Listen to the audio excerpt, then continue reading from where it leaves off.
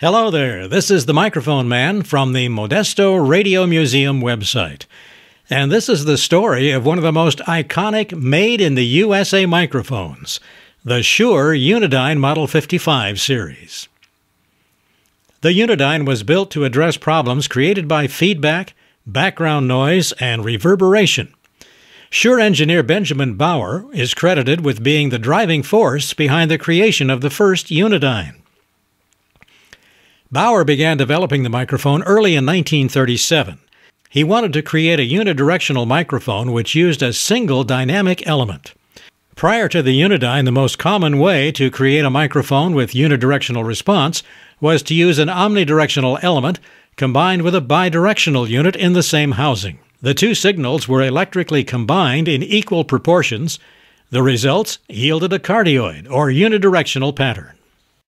Bauer simplified the design by using just one element, the rugged dynamic unit, using SHURE's proprietary uniphase technology. This method used an acoustic principle that a series of front and rear openings allowed sound waves to reach both sides of the element's diaphragm. The sound waves reaching the diaphragm from the rear had a longer path and passed through openings which produced a time delay between the sound entering from the rear and sound waves striking the front of the diaphragm. By varying the amounts of acoustical resistance encountered at the rear openings, Bauer was able to achieve a true cardioid, or unidirectional pattern of pickup, using a single element.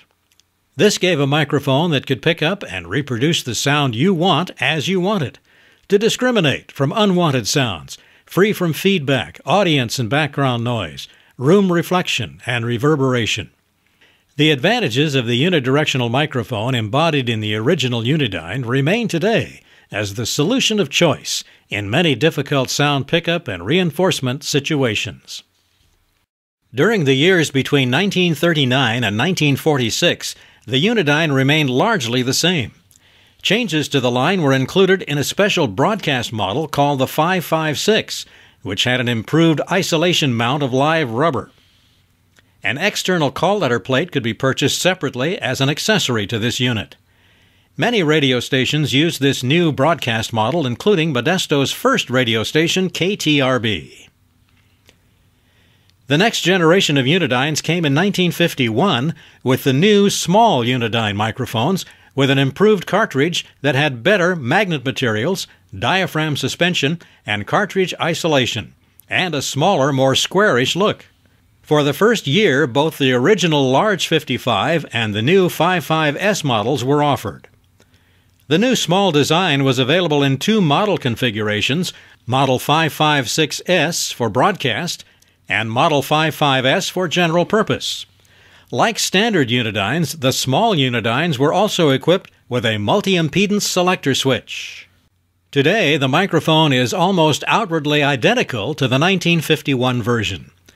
Other than modifications made to the mounting base in 1962 and the elimination of the multi-impedance switch in the late 1970s, the only other visible changes made were to the material lining the housing, which started out as a reddish-brown silk in the earliest models, was changed to blue, then black, and finally to black foam. By virtue of its status, the 55 series has led an exciting life. It helped to define different eras and enjoyed front-row seating at noteworthy events of all descriptions. Some highlights from its illustrious history include the day crooner Rudy Valley scrapped his quaint but old-world megaphone and switched to a Unidyne. He became the first prominent entertainer to adopt the technology for live performances. General Douglas MacArthur had a SHURE Unidyne along with other mics of the time on the deck of the USS Missouri during the ceremonies which ended the war with Japan in 1945.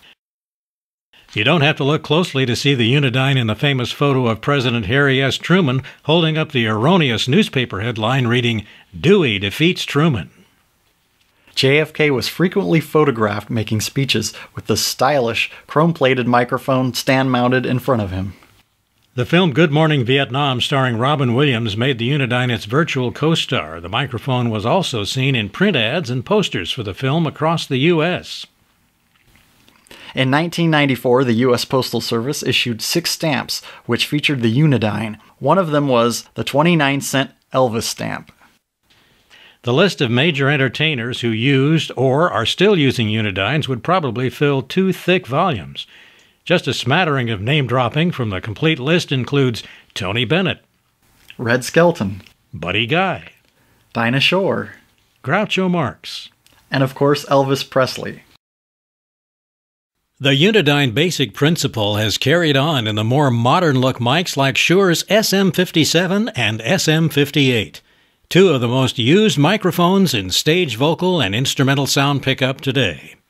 So there you have it, the Unidyne 55 series of microphones and their successors, all in use down to this very day. A story of innovative American engineering and design that has been adopted all over the world. I'm Gary Avey, with assistance from Mark Avey. Thanks for watching. Please join us at modestoradiomuseum.org.